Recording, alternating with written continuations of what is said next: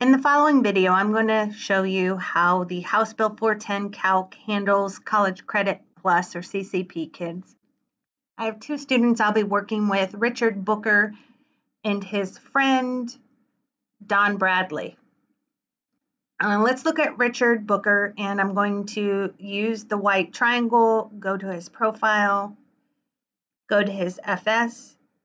He is a resident, takes CCP classes elsewhere part-time. He's 50% of time. Ascent to 1 has a PS for College Credit Plus program participant going to Sinclair, and he's 50%. What the House Bill Calc does, it adds this 50% and this 50% and comes up with 100% of time.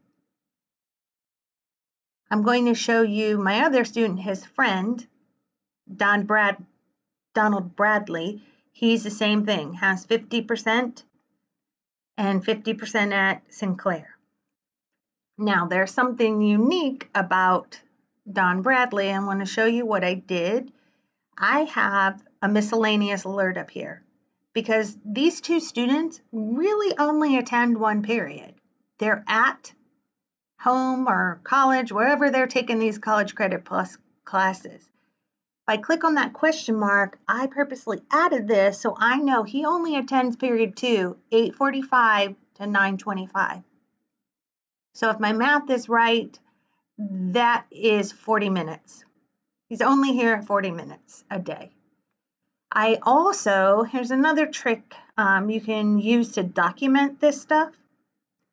I've added custom fields to the profile and attend CCP, and I will go ahead and add 8:45 to, what did I say, 9, I forget already, I'm going to have to go up here and cheat.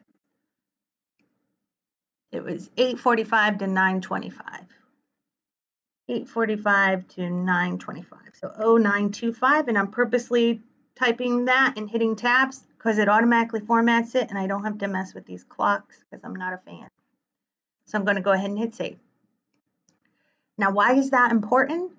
So let's go to their school absence page. So we'll start with Donald Bradley. So I'm going school AB in the cheater, and it takes me right to his school absence page. Looks like he was out today.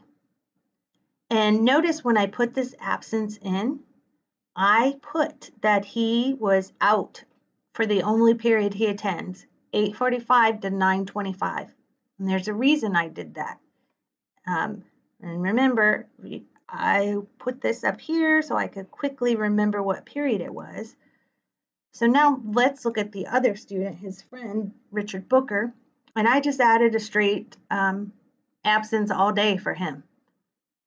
I didn't put a time in and time out. So here's what happens when the House Bill calcs for these two students. So I've forced the House Bill calc, and I'm going to run one of my favorite reports. I'm going to go to the Analytics Hub, and it's this daily absence detail. I'm going to open the attendance folder, and I actually have this one gold starred. And when you gold star report, it shows up here in your favorites section. Doesn't matter if you run it from this pop-up or if you open up the Analytics Hub and expand the folders, it'll do the same thing. So what I like about this report is it comes out in Excel, and I can see exactly how many minutes the House Bill Calc is calculating for each student. And if you've watched my other House Bill or ad hoc videos, you know one of my favorite tricks is I switch these drop downs to not equal to, because I don't want to mess with waiting for these value drop downs to populate. And I can just quickly say, okay, yes, you get back every kid, but since this report ends in daily absence, the word detail, that means it comes out in CSV nicely. That's usually what that word detail means on the report name. So now I have every student, and I could use filtering, and I could just filter the elementary building. I just wanted the high school. I know what kid I'm looking for. So let's look for Booker. So I'm going to find Booker. Now Richard Booker is the one that I put the absence in for all day. But he only attends my school 40 minutes. The rest of the time he's at College Credit Plus. But look what the House Bill Calc is doing. it's coming up with 6.25 hours. And that's correct. That's what it was designed to do. It's going to add their percent of time and their sent to 1% of time and come up with 100%. So it's coming up with 6.25 because that's the full day here at Acme High School.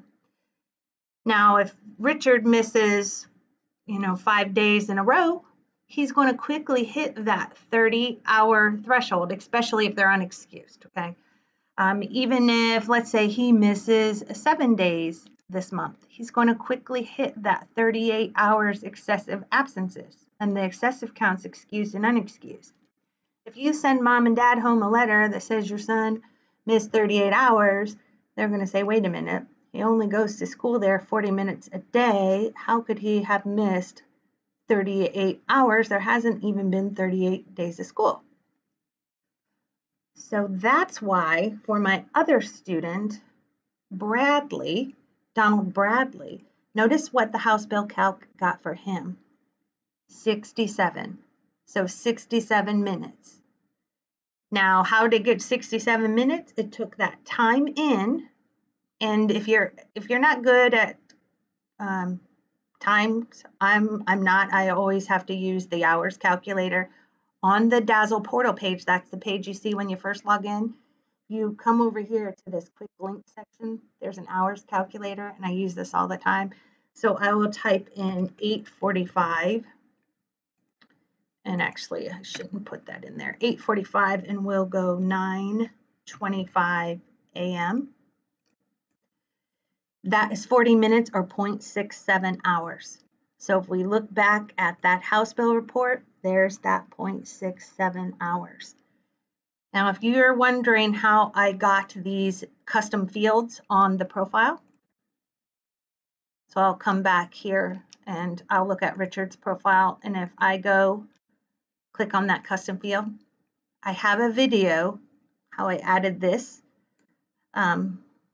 I have a video out here in the document section of the Dazzle portal. You scroll down here, and in the student, it is called How to Add Custom Fields to the Profile video. And you could watch that. It takes you step by step with adding your own custom fields. And it also gives you hints for how you can get that data out of those custom fields. If you have more questions about CCP students, or you have a special situation that you think might not apply and might be a little different, please send us a ticket. You can email ProgressBookHelp@metasolutions.net. It makes a ticket for the whole team, and then whoever is the best person to answer that ticket will grab it and give you a reply. Thanks, everyone. Have a great school year.